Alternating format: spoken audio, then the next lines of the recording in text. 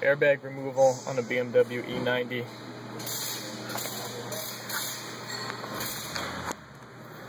I have the airbag off already, but you have these holes in the sides. Use a T25. You have a hole on the left and right side. You slide it up into the hole, and it goes up, and then you press to the side to release the spring, and that releases it from where it holds right here. You have to do that on both sides. I like to take out the 16mm steering bolt using an impact.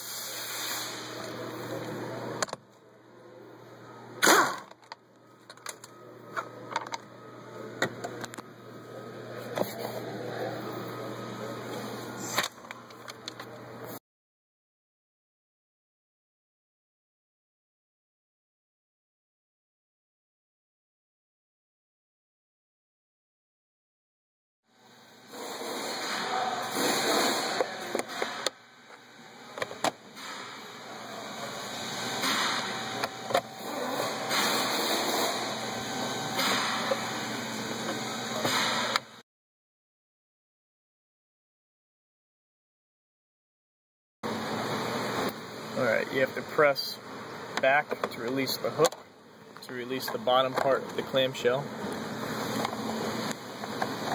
Hooks on each side, right here. Alright, you have to press back to release the hook, to release the bottom part of the clamshell. Hooks on each side, right here.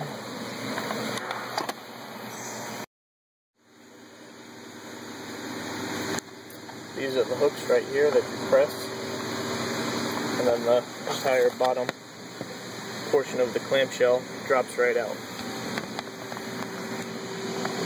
Then you need to remove the torque screws around the steering angle sensor.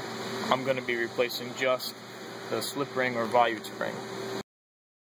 After those four are removed, pull this forward to drop down the whole steering angle sensor unit with switches. This is also how you'd replace the switches. Just unplug your connections here, press and slide, and then this is just a press tab to unlock. This is the new slip ring. It's held on by these clips right here, so you have to unclip it from around the SCL, say like right here. You got to work around it to remove it from the SCL unit.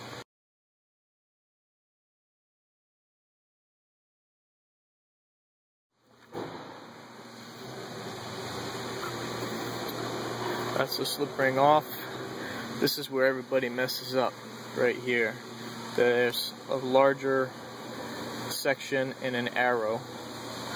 You have to line that up, and this white nub here on the volute spring or slip ring needs to get installed to that arrow and where that larger notch is in the steering angle sensor. If that's not done, you end up with a steering angle sensor fault and it cannot be calibrated.